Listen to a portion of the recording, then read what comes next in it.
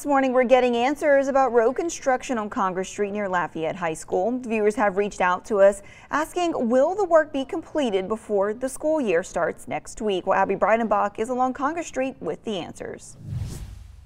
Good morning, Acadiana. Abby Breidenbach here on Congress, just next to Lafayette High, where, as you can see behind me, there's a little bit of road work that's been going on.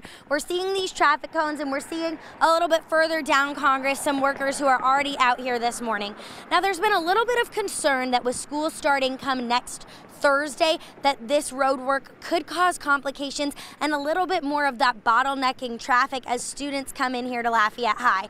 I reached out to LCG yesterday and found out that this road work is tentatively expected to be complete on Monday. That's August 12th. Now, of course, if weather or any other unexpected circumstances get in the way, it could be pushed back and could continue even into the beginning of the school year. Of course, we'll keep you updated if anything changes there, but this is part of a project that was supposed to have started 3 weeks ago, but because of Tropical Storm Barry, it took a little bit longer to get up and running. Now, the project is going to be on Congress. This is just one phase of it.